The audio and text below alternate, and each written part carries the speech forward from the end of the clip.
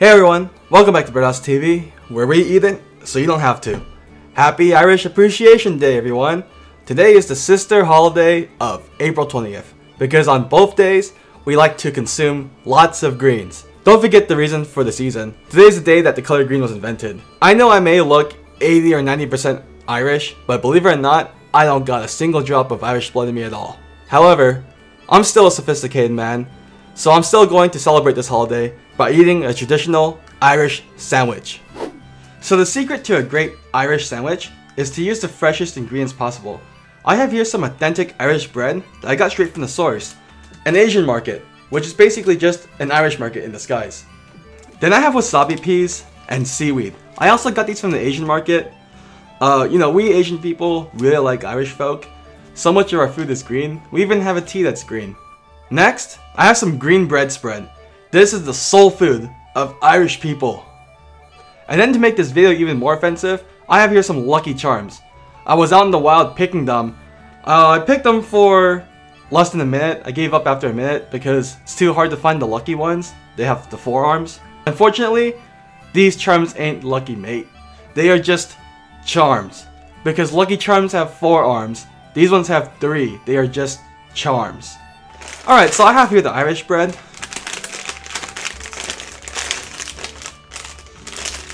It smells a little weird.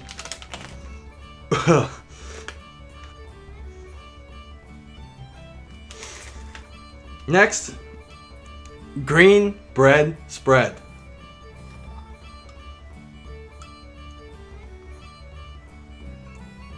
This one smells really good.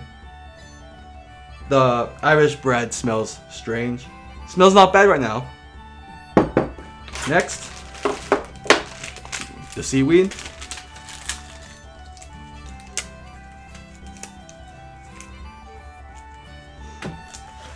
And then the wasabi peas.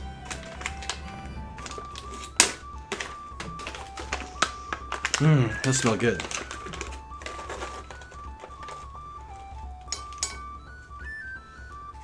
And finally, the offensive part.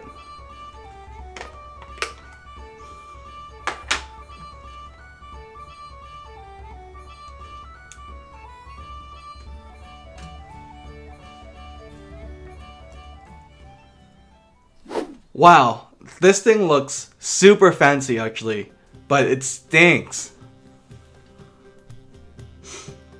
I swear, this is like the stinkiest thing I've made so far. But it looks awesome. Usually when you go to a nice restaurant, things will stink, but they'll taste great. So, I'm gonna make this fancy. I'm just gonna put some green ice cream, and if I ever open a restaurant, I'll charge $100 for this thing.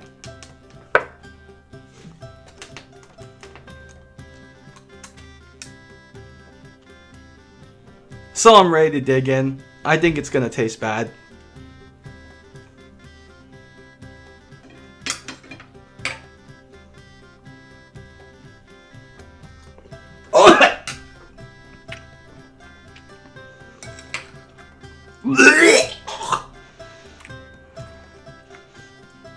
It's not that bad.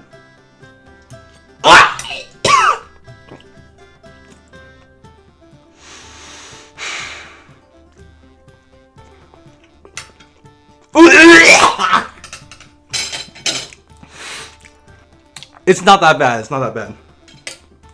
It's actually edible. Oh yeah. Not bad.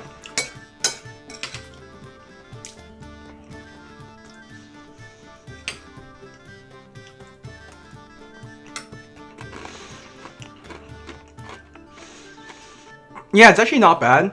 It just smells awful, but it tastes okay.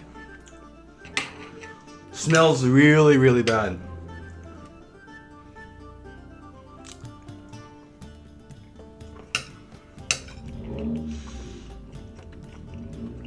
Oh wow, that bite was pretty good.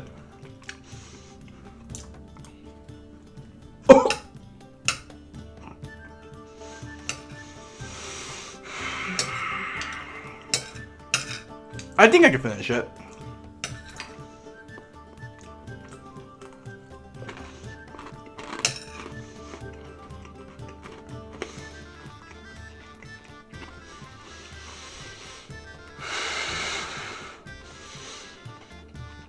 This bite just now, very bad beginning, pretty good ending. It literally tastes like nature. Like it tastes like I just walked in the backyard and just like face planted into the grass and just started like snorting the grass. Tastes just like snorting grass.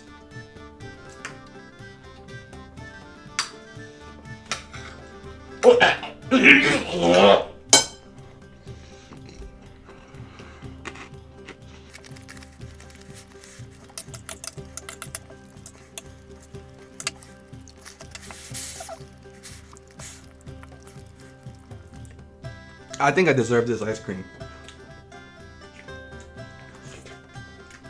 Wow. Right. The sandwich was so bad that when I bite into the ice cream, I can't even taste it. It just tastes like cold. I can't even taste any of the green tea.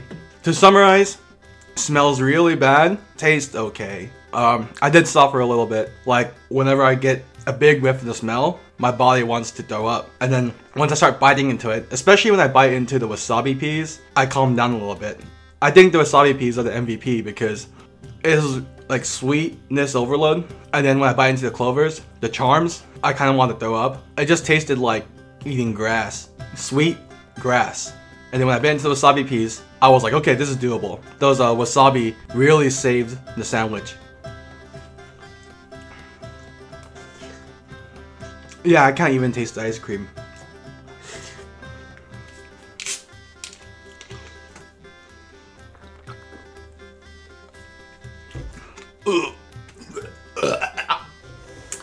That's not good.